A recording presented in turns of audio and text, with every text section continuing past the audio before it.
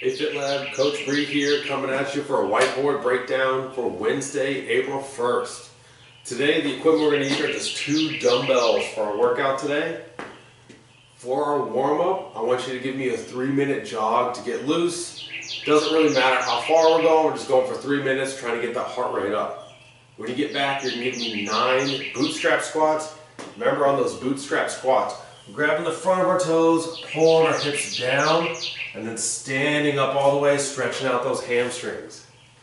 Then you're going to be 6 inchworm push-ups. On those inchworm push-ups, we can stretch out those hamstrings, walk our hands out, give me that push-up, walking our hands back, making sure to take time to stretch out here. Then you're going to give me 9 sit-ups, and then 6 cradle walks. Remember those cradle walks? It's kind of like that standing pigeon, holding, come back to the other side, holding. So that's 6 total. Then we're going to move into some mobility. On that mobility, we're going to start off with a couch stretch. We can use a wall, we can do a standing couch stretch, we can do a kneeling couch stretch. Here, I'll grab my ankle, pull myself up, trying to stretch out that quad. Then we're going to get into 1 minute of butterfly.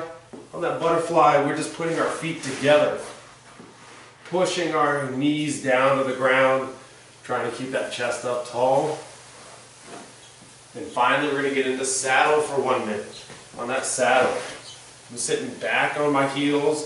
If you're super flexible, you may be able to lean back a little bit further. We want to make sure we're getting the arch arm, so I'm going to take that right arm, put it behind my head, left arm goes behind, and I'm going to be pulling my hands together.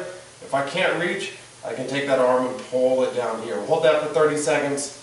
Go ahead and switch sides. Hold for 30 seconds.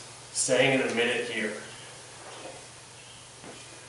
For our strength work today, we're going to do 5 sets of 5 to 8 reps of dumbbell squats. So I'm using those 2 dumbbells. If you have a heavier set of dumbbells, you might be close to that 5. If you have a lighter set, you might be getting close to that 8 reps. But we're going to be doing tempo squats today. So on those tempo squats, we're going to be doing 3-second descent, 3-second hold at the bottom, fast up, and 1 second up at the top.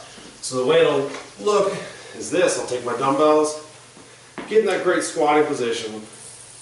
1, 2, 3, 1, 2, 3, 1. And that would be 1 rep.